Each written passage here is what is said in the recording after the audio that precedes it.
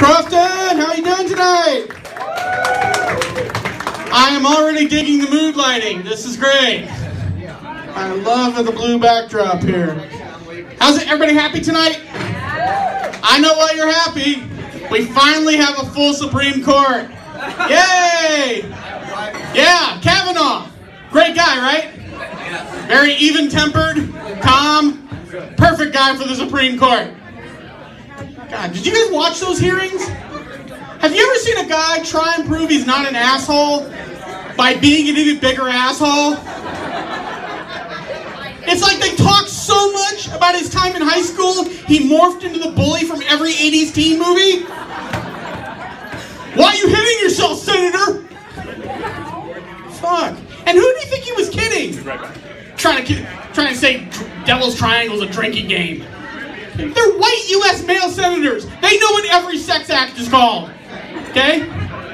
They're the biggest sexual deviants in D.C. Maybe I should get up. But, did you guys have a productive day today? Yeah, I did not. It was fantastic. I didn't go to work. Instead, I stayed home and I binge watched my favorite TV show, Beyond Scared Straight. You guys know that show?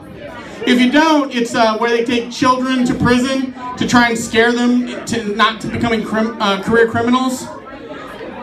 My favorite part about that show is they always have one convict that looks badass and talks badass and acts badass, but his crime doesn't really match.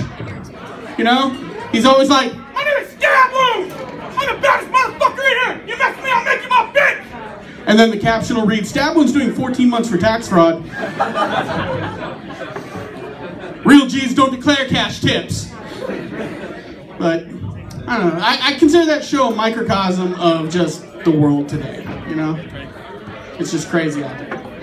Like Trump and the NRA want to give guns to teachers. Yeah, they want to give guns to underpaid, overworked, underappreciated county employees in order to prevent school shootings. Is anyone like me, when you first heard that, you tried to think of what teacher you had in school would have been the most likely to shoot you? For me, it would have been my 7th grade PE teacher, no doubt. There's no way that man watching me try to do a sit-up would not have pushed him over the edge. One sit-up! One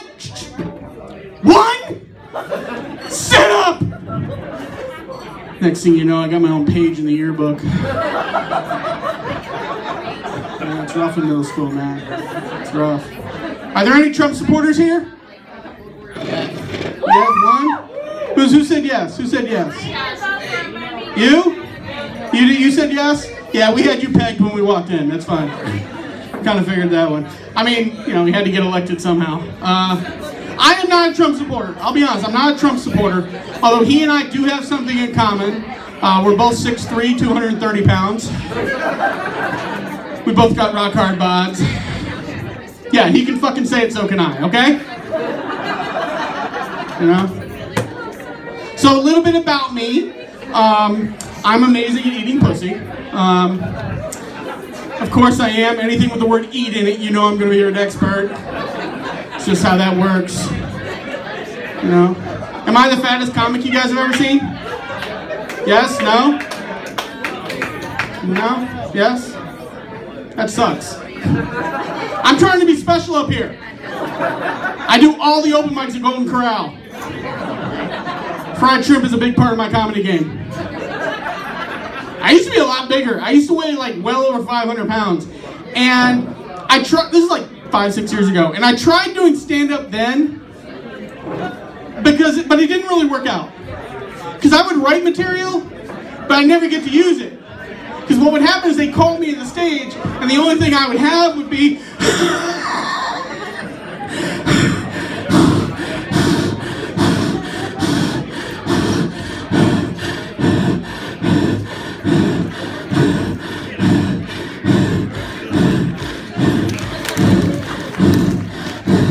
why was the stage so far away?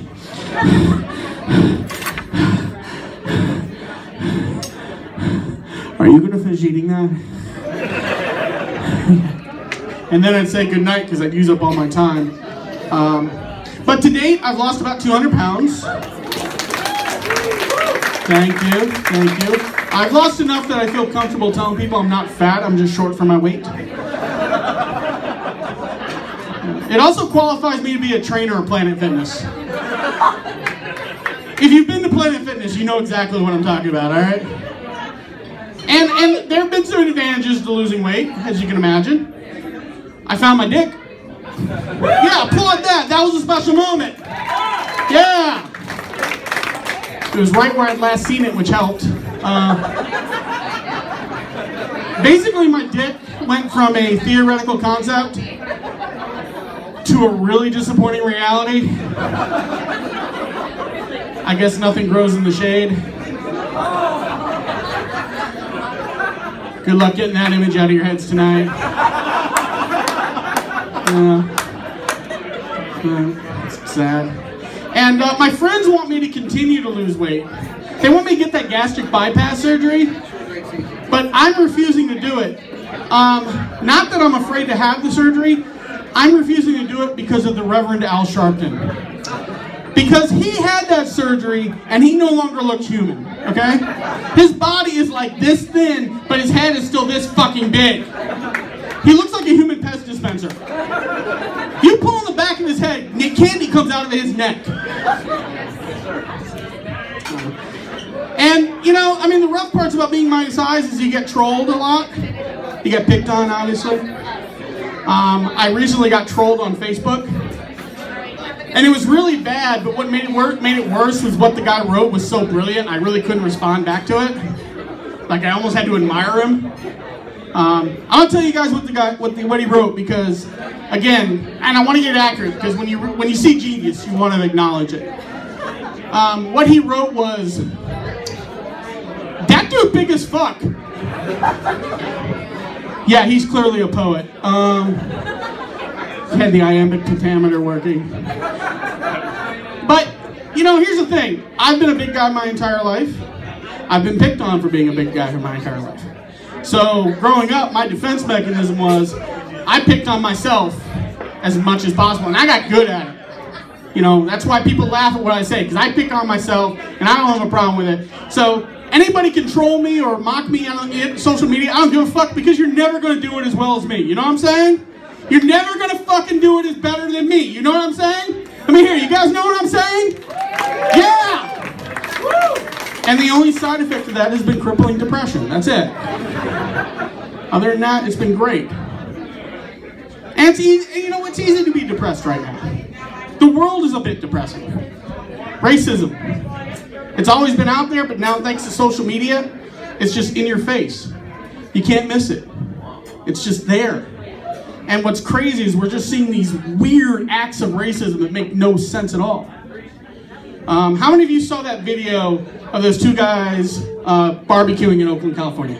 You guys remember that video? The woman called the cops on them? Yeah. Okay. So, you know, these two black guys, they were just barbecuing next to a lake in Oakland, and the woman called the cops on them. That was stupid. It was pointless. They weren't hurting anybody. I mean, all that video showed me is that I would be a terrible racist. And I don't mean terrible as in a bad person. I would just be really bad as a racist, because there's no way my racism would not be trumped by my love of barbecue. You know? I mean, you just go like, what are you guys doing? You can't be doing that shit here. You got a lot of nerve. Are those ribs? Yes, I want one. Do you have potato salad? Preferably made with white potatoes.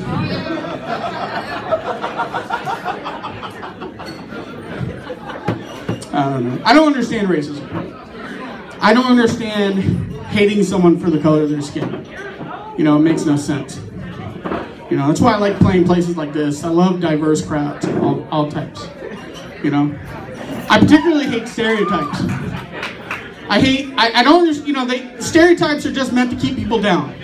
They saw a certain race of a certain person of a certain race to a certain thing, and then they conveyed it to that entire race in order to keep that race down. You know, like we can all agree that not all Asians are bad drivers, right? Exactly, we all agree. We can all agree that not all Latinos are here illegally, right? Right? Whatever that guy said, but you know, we agree. We can agree that not all black guys have big dicks. Right? Right? Please?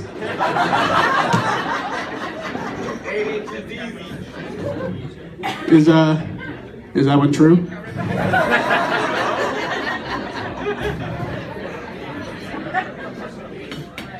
I take it back then. I totally understand why racism exists. I mean, I'm so very much against it. I am. I'm very much against it. But let's be honest, that dick thing's a game changer. I mean, I see there's a couple black guys here tonight, and I want to thank you guys for being humble. No, seriously, because they could have been like, nope.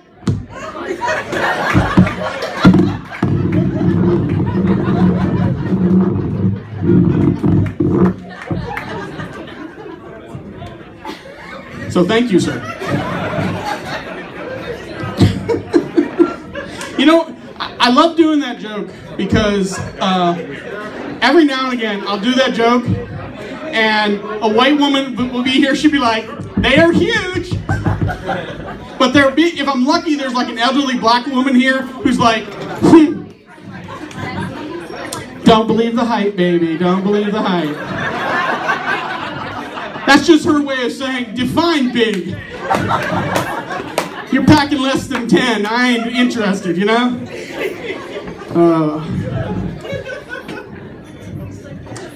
So how much time I got? Am I gonna go? Yeah, one more. I mean, I'm a lot bigger than you. There's no way you're getting me off the stage physically. I'm just saying. You can try. One more joke. One more joke.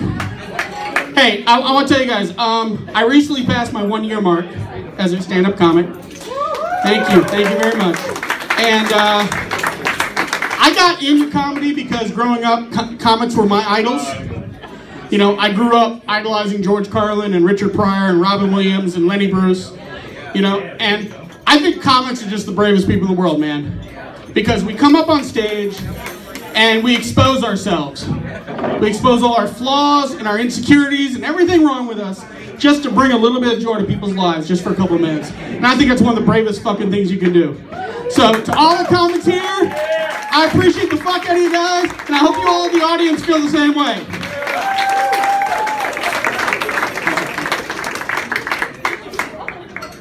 I feel the same way about strippers. But